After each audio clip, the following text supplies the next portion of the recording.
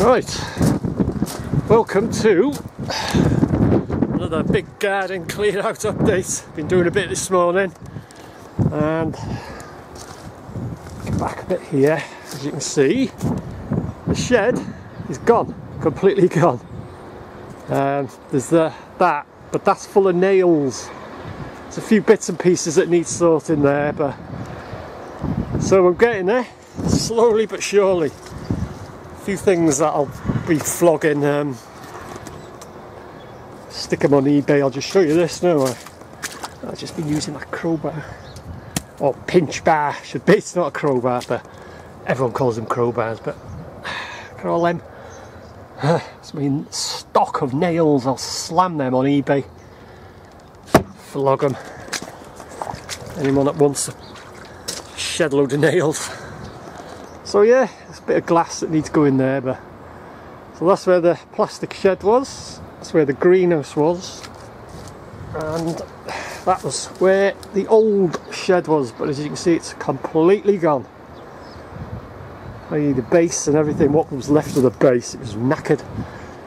So the next job, I'll tackle that corner there. It's not a lot of stuff there, that's where my, when I had my ferret hutch. Well, one of the hutches, I had 3 hutches actually, but there's not a lot of shift there. And this concrete shed is just a few bits and pieces I want to get rid of from there. Oh yeah, plan B, I've got another skip.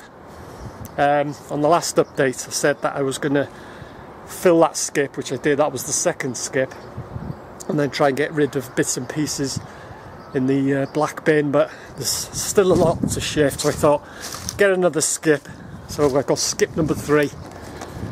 So, and that's what was left here. That's filled it about a third full, so I got plenty to get rid of that lot there. That's the next job, and then a few bits and pieces, and what I want to keep here I can put back in there, put it in the concrete shed. It'll make room.